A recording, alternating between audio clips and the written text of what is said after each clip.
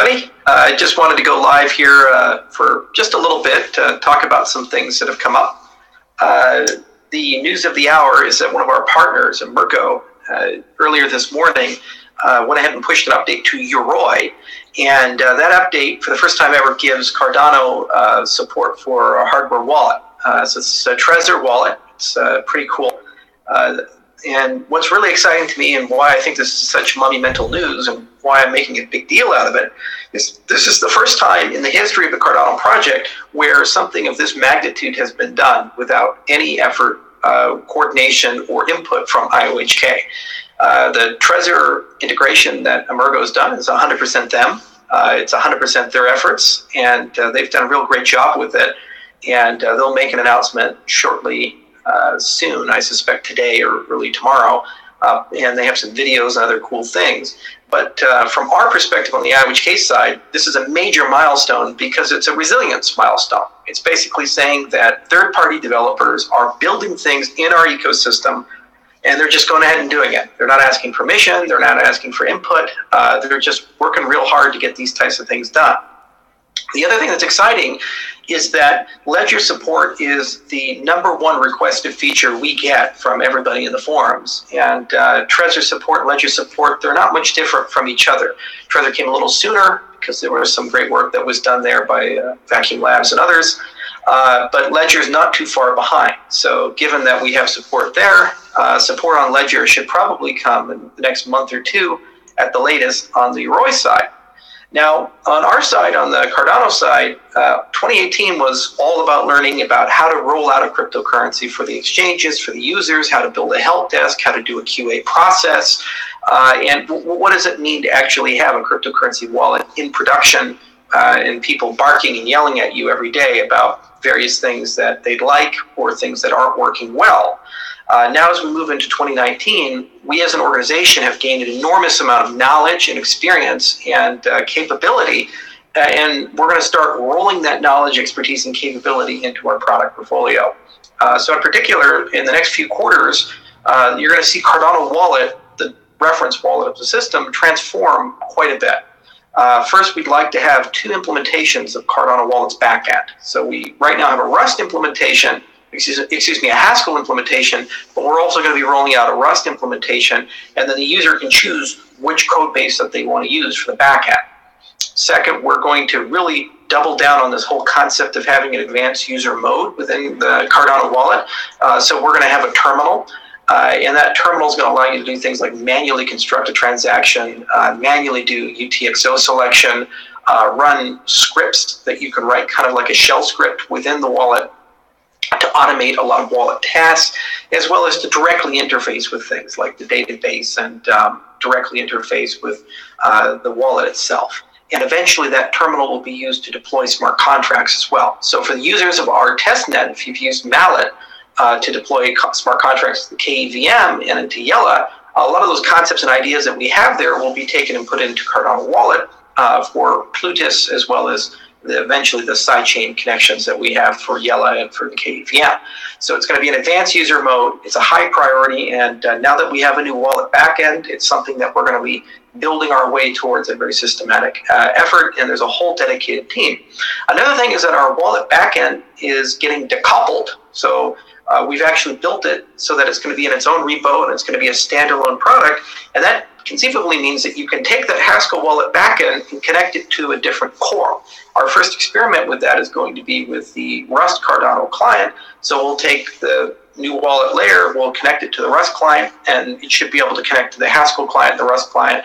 But ultimately, other people can take that backend and they can use it for other products. And because it's been built in a very particular way, it may be abstracted to a point where you can use it for any UTXO wallet if you load a certain parameterization into it, meaning that you could conceivably, in a long arc, use this as a Bitcoin wallet system or a Litecoin wallet system, in addition to being useful for Cardano and so forth. We're also going to start putting a lot of resources into improving Haskell's portability. Right now, Haskell works great for certain infrastructure. If you're in the Linux world, huzzah. But if you're in the Windows world or the Mac world, things are a little harder. If you live in the browser, things are non-existent. There's things like GHCJS, but unfortunately, it's just not a really good experience compared to things like ReasonML or ClojureScript.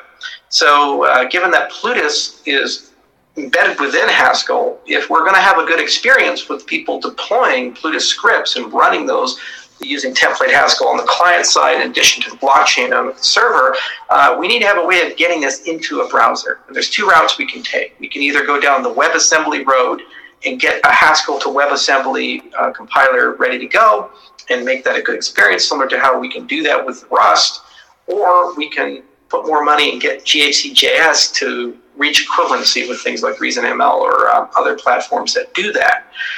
So we're having a big internal discussion with our team. We're going to conduct a series of experiments. One of our partners, Tweak, already has been doing pretty heavy lifting with WebAssembly, and we think within 4 to 6 months, if it's given some tender love and care, it can reach parity with what it needs to be able to compile our Haskell code to run in the browser. Now, what does this mean for smart contracts, and what does this mean for Cardano? It means all the Haskell code that we've written could conceivably be ported into a browser application similar to what we've done with Icarus, with Rust and JavaScript. It also means that when you write a Plutus-style smart contract, your development tools, your development environment, and even the dApp deployment environment could conceivably be 100% inside the browser or within Daedalus, because Daedalus is built on top of Electron. So that's a high priority in addition to getting the terminal where it needs to go. In fact, so much so, we're going to be hiring 3 full-time engineers to do nothing but work on either GHCJS or on WebAssembly. We're having an internal debate of the most efficient allocation of resources there. The good news is those projects are within half a year worth of effort, and so they should conclude right around the same time we start upgrading our system to include smart contracts. Another thing that was put on the back burner last year because we decided to completely rewrite core and completely rewrite the wallet backend is multi-sig. And multi-sig is making a comeback. Our partners keep requesting it. We keep saying there's no good reason not to pursue it. So we already have one pull request that was from, I think, April to May of last year, where there was a pretty good design for multi-sig, but we chose not to pursue it because we were in the process of rebuilding everything. Now that major components have been reconstructed, we're going to go ahead and restart the multi-sig project. So right after we start seeing ledger support and Trezor support's already now here with Yoroi, very short thereafter, we should have a standard for multi-sig, and we're going to work with Emergo to make sure that that gets implemented properly. They have some more announcements that they're going to make about their roadmap for 2019. I've seen it. It's a great roadmap. There's some really impressive, cool things. The other nice part about Yoroi is the development team keeps growing. We're going to start making contributions to it. We were trying to figure out whether it made sense to keep maintaining the Icarus code base or to retire that and move our contributions to Yoroi. But we're so impressed with what Sebastian and Nico and Emergo have been doing that IOHK is going to start making code commits to Yoroi. So we can hopefully double the size of that development team, and we can very rapidly get wallet features out, but not just multi-sig and hardware support. These are fun, but also features like a delegation center for Yoroi, so you can stake your coins right within the browser, and other such things. So that's going to be a nice open roadmap, and that's going to be exciting. So anyway, the good news, it's not super significant, but it is a major milestone to repeat, is the launch of Trezor support with Yoroi. And what's so exciting about it to me, again, is this concept that it was done 100% without IOHK engineers, IOHK input. It was just done by our partner. The other thing is it's getting considerably easier day by day, week by week for third parties to start integrating Cardano support. So as we move out of Q1, as we move through it, we'll expect to see lots of third parties like Shapeshift and Jax and others start picking up Cardano and supporting Cardano, because the implementation time and effort for that is quite low compared to what it was in 2018. As for